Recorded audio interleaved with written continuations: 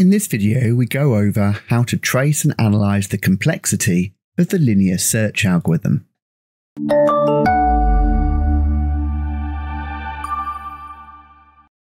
The linear search finds an item in a sorted or unsorted list.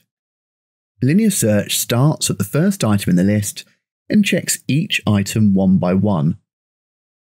Think about searching for a card in a shuffled deck, starting with the top card and checking each one until you find the card you want. The linear search doesn't require the dataset to be in order. It can be efficient for smaller datasets and is inefficient for large datasets. The linear search is ideal for finding items in small datasets and searching unordered data such as settings files. Typical use for linear search would be the find and replace function in a word processor. It is the easiest searching algorithm to implement, but usually the most inefficient. If illustrations help you remember, this is how you can visualize a linear search. We start by initializing a couple of variables with their starting state. Found.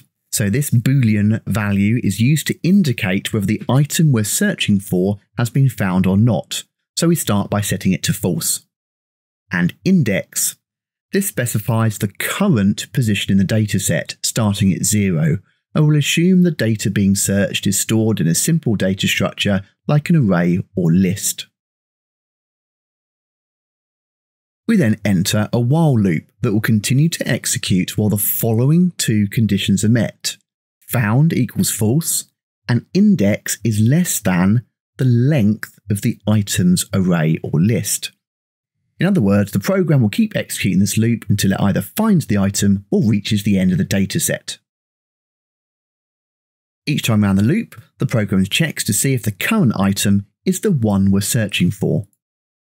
If it is, the program sets the Boolean flag found to true, which will cause the loop to exit at the start of the next iteration. If it isn't, we increment the index variable by 1, meaning that the next time around the loop, the program will be checking against the next location in the dataset. This is the bare bones of the algorithm. In its current form, it doesn't actually have a dataset to search against or anything to do if the item is found, so we would need to implement additional code.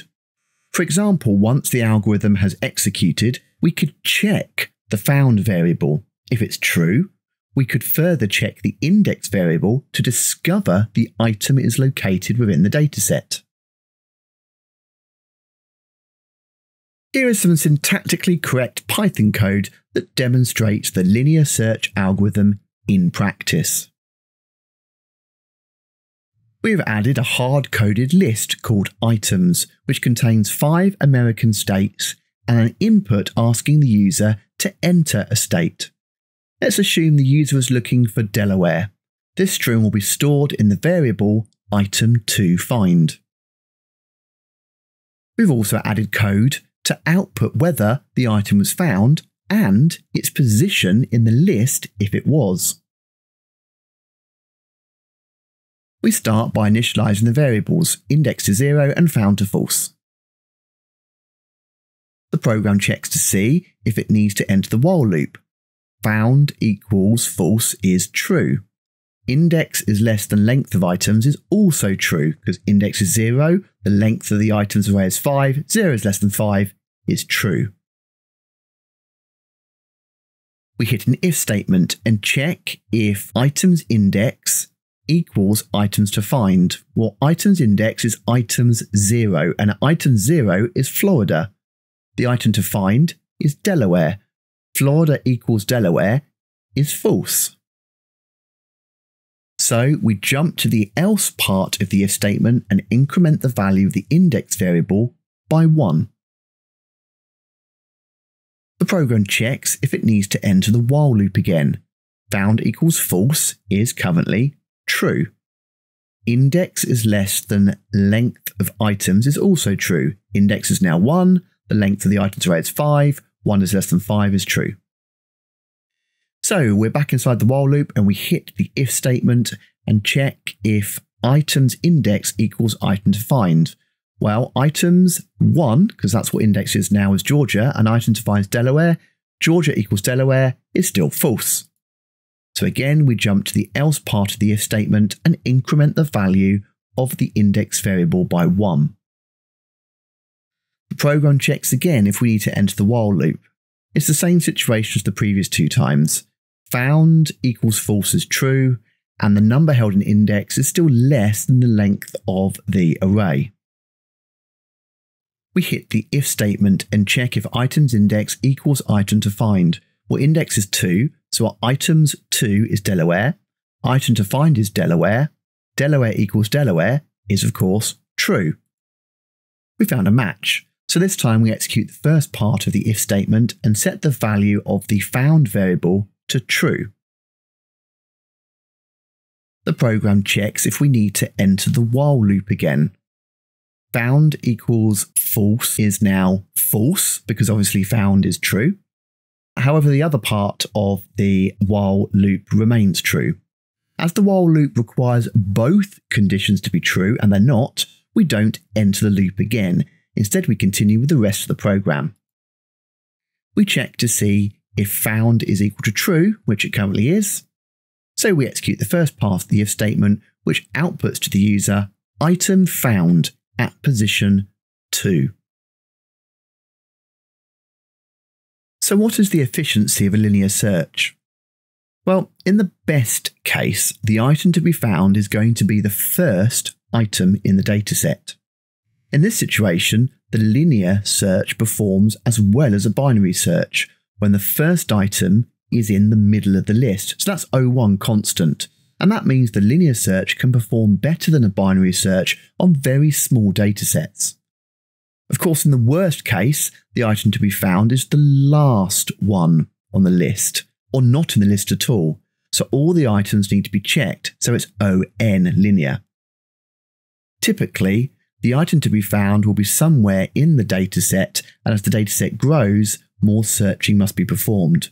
Therefore, the algorithm has a complexity of ON, or linear. Now, before you go, please stick around for some final thoughts on the linear search.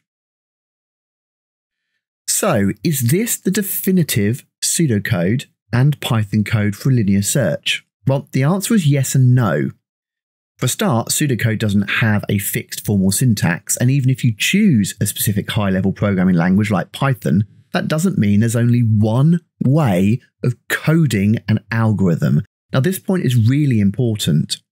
Even with a simple algorithm like the linear search, you may see slightly different versions in textbooks, past exam papers, and other videos. It all comes down to how you choose to implement the algorithm when you write it in code.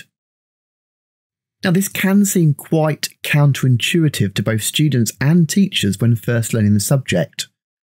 Please try to get away from the idea that one particular implementation of an algorithm is correct and therefore any other variations must have mistakes. This is not the case.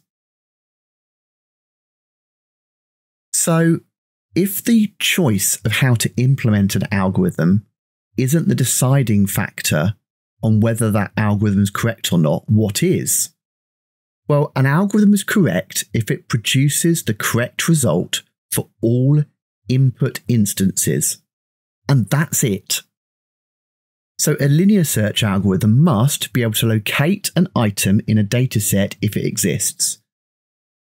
Be able to locate the item regardless of whether the dataset is sorted or unsorted. Run without crashing even if the item being searched for doesn't exist in the dataset.